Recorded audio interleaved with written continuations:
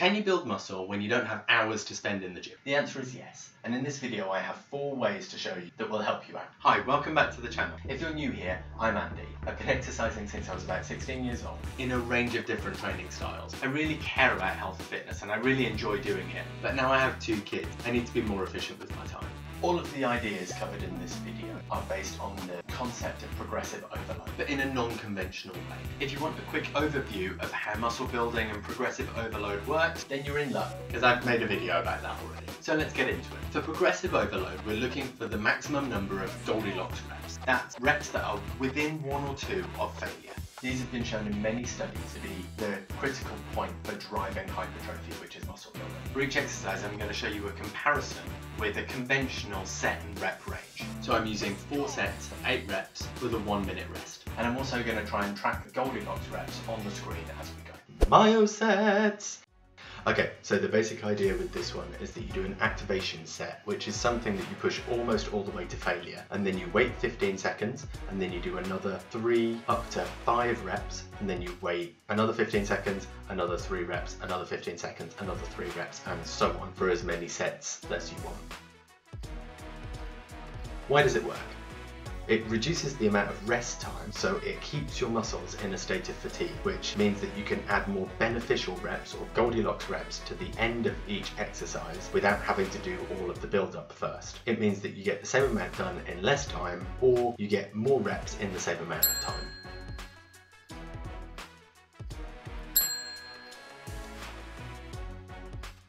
Time for some maths. Now the maths isn't going to be complicated, so stick with me and I'll stick it on the screen as well. Let's shift me up here a minute.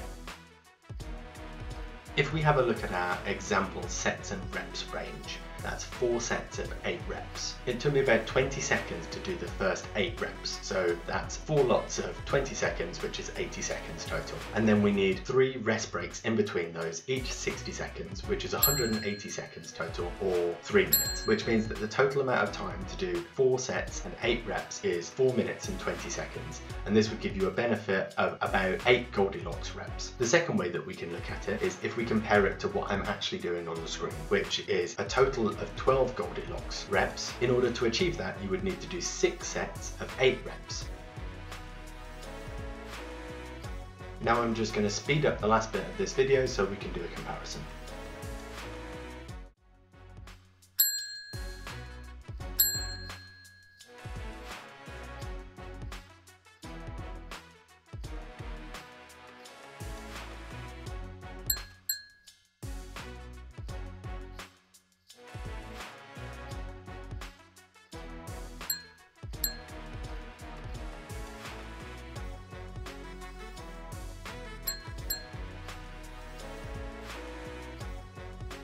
So what we can see is if we want to achieve the same result, it takes us 7 minutes doing a standard sets and reps range, but it only takes us 3 minutes and 37 seconds if we were doing myosets. And even if we just do our 4x8, what we actually find is that it still takes us longer than the 6 sets that we did using the myosets technique. Okay, on to the next one.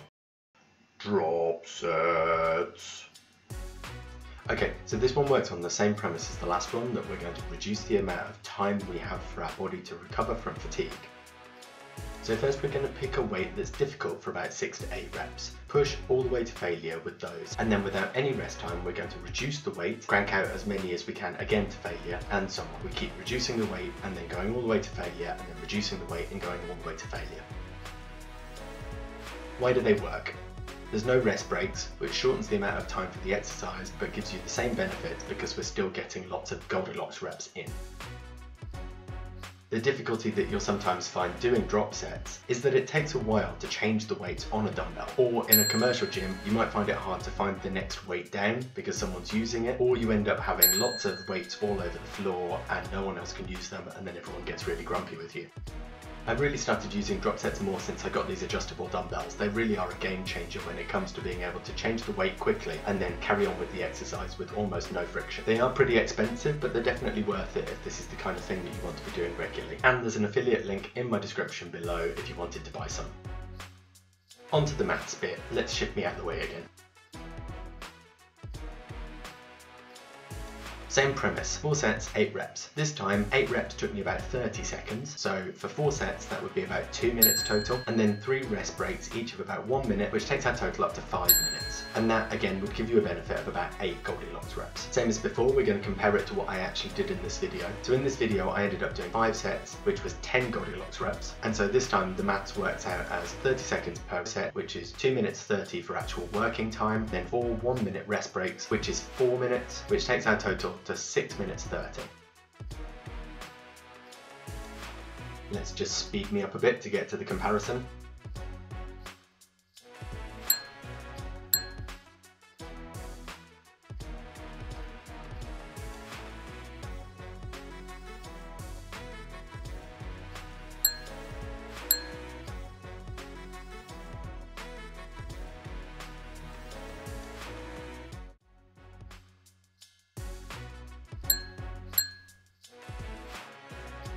And so, as we can see, the drop sets took me 4 minutes and 7 seconds to complete, whereas the same amount of work would have taken 6 minutes and 30. And again, even if we'd just done our standard rep range, we'd have still taken longer at 5 minutes than we did for doing these drop sets. Next, supersets. I'm actually going to speed up this video now because supersets do take a lot longer than all of the others so far. Right, so this is probably the one that you're most familiar with. This is the idea of doing more than one exercise in the same block before you take a rest. Do enough exercises in the same block and you call it a circuit, but it's all based on the same premise. What we're doing here is we're reducing the rest time by only resting once in between multiple exercises, rather than resting after each set of each exercise. Now, lots of people do these wrong. The key to making supersets work is to make sure that each of the exercises that you put into a block is exercising a different muscle group. So in the example here, I'm doing chest press and I'm also doing rows. I normally add a maximum of about 4 exercises into this. So I might do dips, pull-ups, face pulls, and hanging leg raises, for example. Why do they work? As I said before, by putting multiple exercises together, you cut down on the amount of rest time.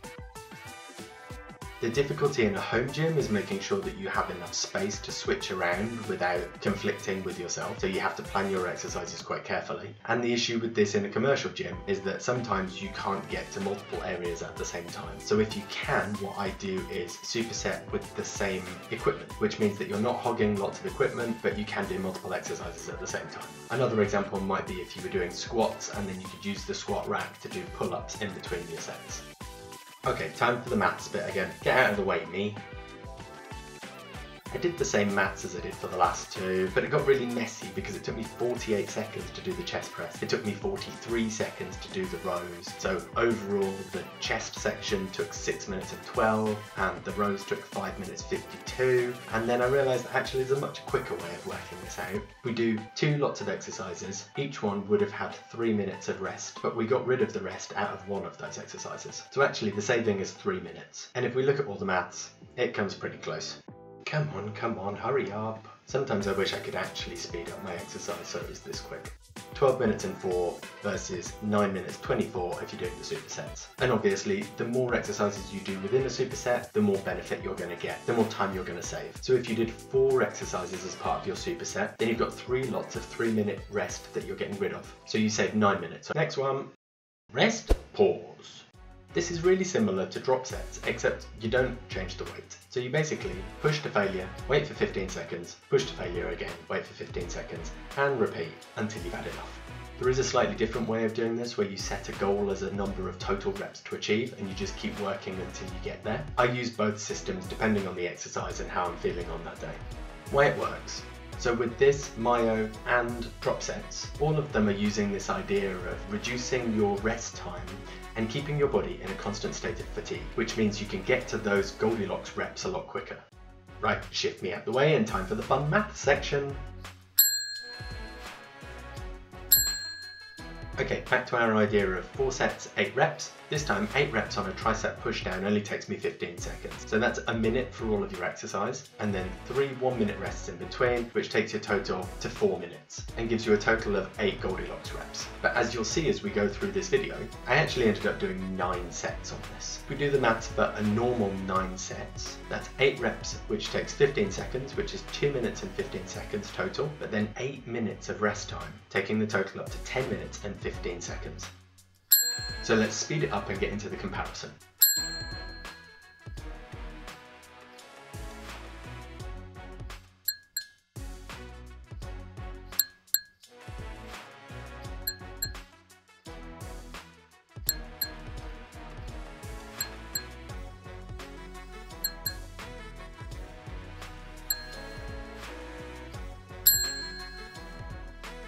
So you can see with this rest pause, it only took 4 minutes and 18 seconds to complete all 9 sets, which means on one exercise alone we're saving 8 minutes of time. That's definitely something I need. Oh, and absolutely don't forget about legs. I know it looks from these videos like I'm never doing legs, but actually I find that squatting or deadlifting is more of a full body exercise, so I do like to keep a bit more of a rest in the middle of that and make sure that too much fatigue isn't impacting my form. I find that fatigue within a full body exercise can really compromise your form and have risk of injury, which it doesn't so much in isolation exercises. There's also some extra bonuses doing these starts. They're more intense, and so they burn more calories and they keep your heart rate higher for longer. You can split your workouts throughout the day if you've got a home gym or you're doing body weight exercises, and it's easier because every exercise only takes 5 minutes rather than about 20, so you can fit more into smaller portions of your day. You also get the benefit of being fully rested the next time you do an exercise, which means that you can put more intensity and more focus into that exercise rather than being fatigued from the exercise before. And also, you can train each muscle group as soon as it's recovered. You don't have to wait until the next time the chest day comes around. Hope you found this content useful. Thanks for watching.